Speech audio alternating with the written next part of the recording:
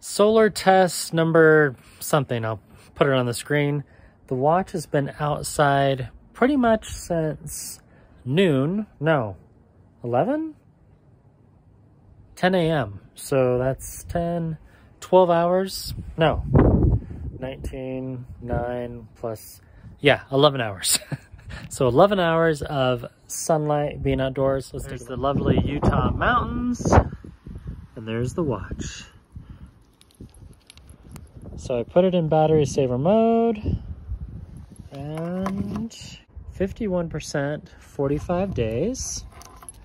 So now what we have to do is long press, power it off,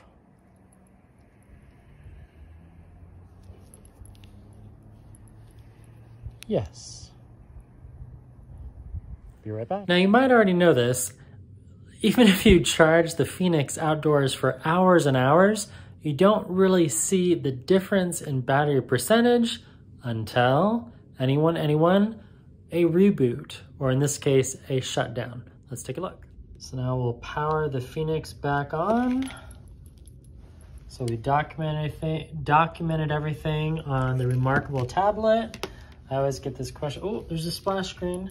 This is the Fēnix 7X Sapphire Solar. So that's Powerglass on the face of the watch. And then also, so that the entire screen is a solar panel. And then those dark rims around the watch are also solar panels. So now we were at 51, 45 days, and now we're at 53% or 47 days.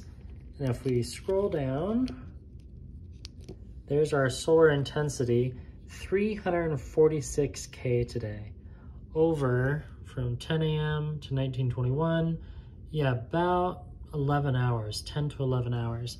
Now, on that back deck of my house, yeah, we really only got about 4 to 5 hours of sunlight, but still 346K, and then we jumped from 51 to 53 to 45 to 47 days. So 2 more days of battery life, 53%, so 2% increase in battery life.